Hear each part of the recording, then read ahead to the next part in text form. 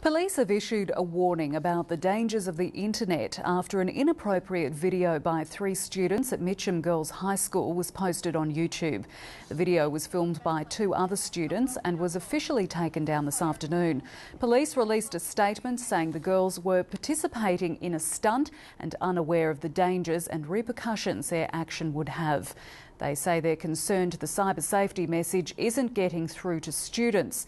Mitcham Girls High School has previously taken part in education sessions covering the dangers of social networking, sexting and cyberbullying. The Education Department says the students involved have been suspended and a letter has been sent to all parents.